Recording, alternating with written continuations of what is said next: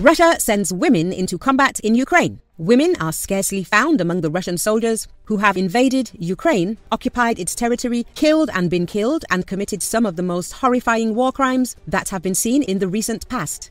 But there are some signs that this could be changing.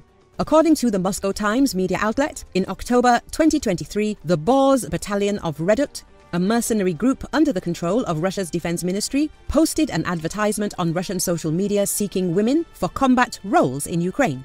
This follows reports in July 2023 that the defense ministry was recruiting women to serve in support roles such as doctors and cooks.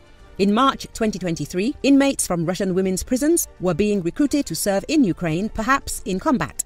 Military recruitment campaigns have relied heavily on the idea that service is a distinctively masculine calling. Although the partial mobilization of September 2022 included a small number of women with medical training, the overwhelming emphasis was on rounding up men, even if recruiters had to resort to including men who were medically unfit to make up the numbers. Moscow Times says that there are only limited details available about Redut's recruitment effort. But they do refer to recruiting women for specific roles, sniper and drone operator. Both are interesting choices that would do little to change dominant perceptions of gender roles in Russia.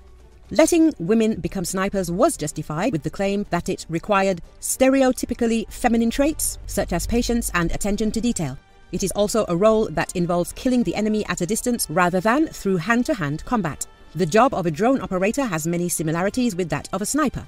It requires precision, the patience to wait for an opportune moment to strike, and, of course, entails a distance between the soldier and the enemy.